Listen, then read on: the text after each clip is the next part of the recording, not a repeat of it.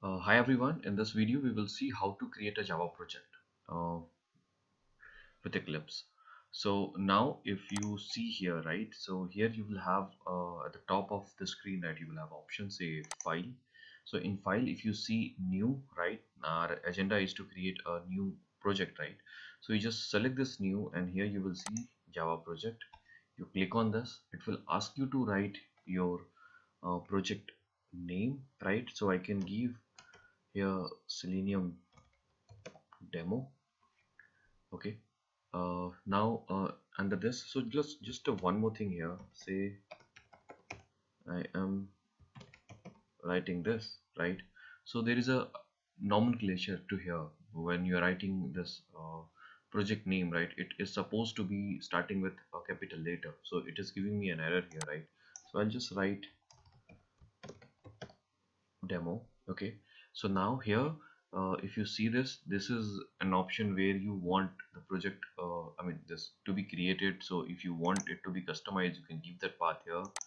Now coming to the section, so here it will be selecting your JRA what you have installed. So if you see here we have multiple options. Let me select uh, Java 11.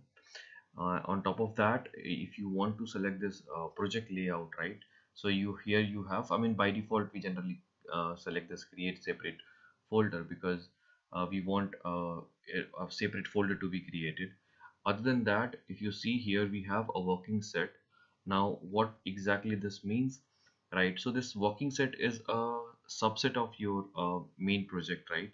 So if you opt this, other than this I mean you just need to click on next.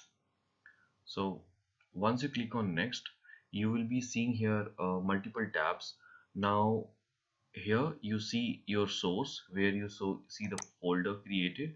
Now inside project, right, you have a module path options. I mean we can see that in the maybe in the later part of the video, because this when we work on multiple projects, right, there we use this module thing.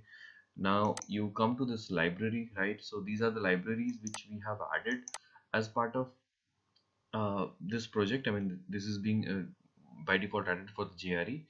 Now let's come to the new tab, order and export.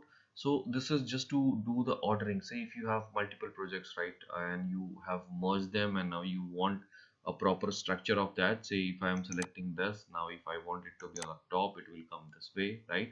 So you can do it that way. And this module again I mentioned is more or less it is kind of same, right? So where you organize your module, you can add that, remove that, and perform certain operations on that. Yeah, so let me just click on finish here.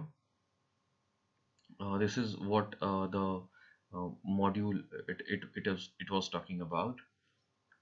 So you can just click on create and you can create your project here. Yeah, so that's all for now. Thank you.